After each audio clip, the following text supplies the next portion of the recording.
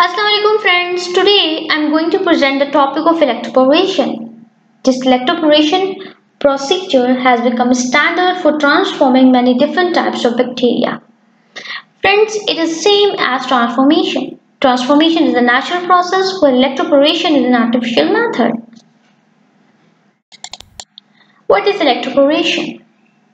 Electroporation is basically the uptake of free DNA.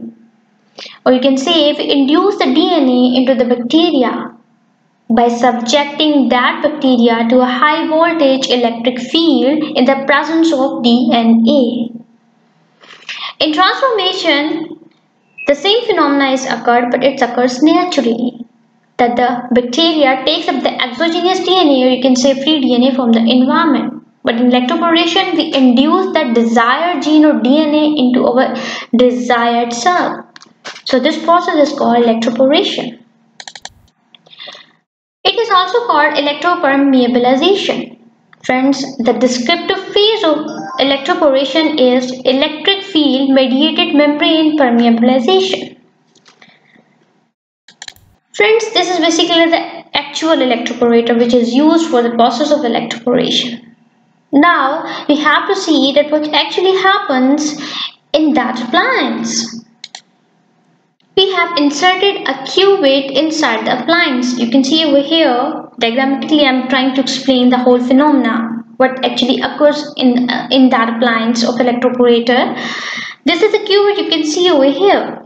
This cuvette is maybe of plastic or glass with the aluminium electrodes on both of its sides. Friends, the cell suspension which is pipetted in this cuvette is nearly of 50 microliters, and the suspension consists of bacterial cells and plasmids. It has to be transformed. Friends, what actually we do, we inserted that cuvette. This is actually cuvette. We inserted this cuvette into the electroporator appliance. Then the voltage and the capacitance are set. After electroporation, nearly 1 milliliter of liquid enters into the bacteria, and then we incubated that tube at optimum temperature, nearly for an hour. What the purpose? The purpose is for the recovery of cells. This is basically the whole phenomena. Now we have to see what actually happens to the cell that the bacteria take, or we can say the DNA induced into the bacteria or enter into the bacteria. Basically, friends, after the application of threshold potential, it disturbs the bacterial phospholipid bilayer membrane, which results in the formation of these pores. You can see over here. Friends, it lasts for few microseconds. Then the expansion of pore size takes place for micromilliseconds depending on the pulse duration. Then the membrane is recovered and the pores are resealed, that lasts for several minutes.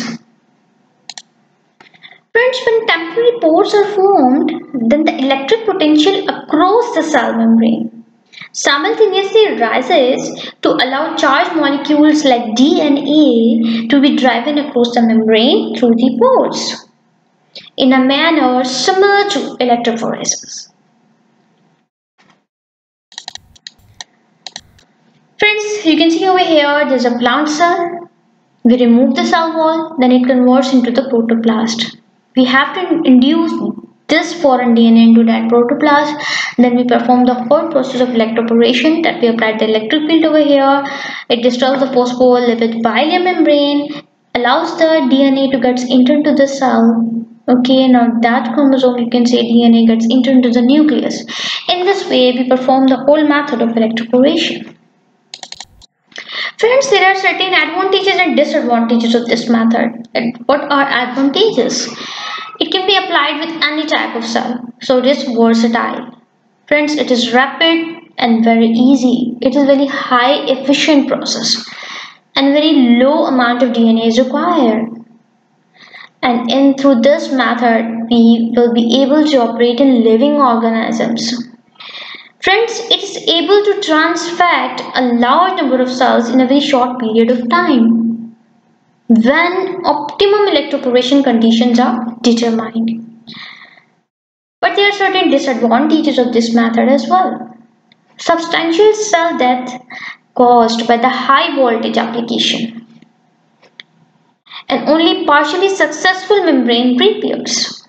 That's why it requires the use of greater quantities of cells compared to the chemical transfection method. And the disadvantage is that it is a non-specific transport of molecules into and out of the cell. Friends, this is the whole process of electroporation. Hope you understand it very well. If you have any query, then please comment in the comment box. I will resolve your query. We'll meet in my next video. Up till then, Allah Hafiz.